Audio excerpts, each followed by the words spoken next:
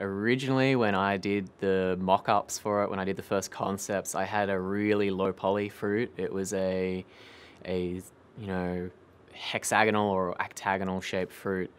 Um, but kind of more deeply, we ended up coming up with these two core concepts for the aesthetics of our game, and that really defined everything else that followed.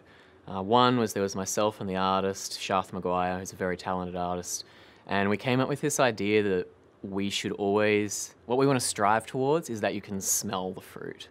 This is what we want to do. We wanted you to actually be hungry to eat fruit after playing the game. And everything actually really naturally flowed from that.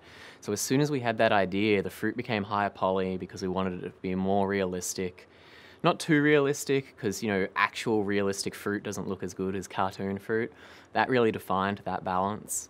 It totally is the reason why we have so many particles, so many crazy particles all over, because we wanted you to get that sensation of wetness almost, that moisture, that spray when you slice it.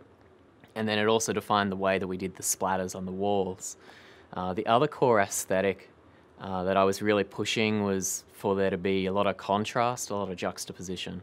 So the reason that the original background for Fruit Ninja was a really plain, really dark wooden board was so that then all of the fruit, all of the juice, all of those effects would have the maximal amount of contrast popping up off it. And then that's evident in the sound design as well, because there's no backing track. There never used to be, at least. There's one now, but there was never a backing track other than just this very soothing sound of a stream running and birds, and then that would provide maximum impact for those really kind of brutal impact and splatter sounds.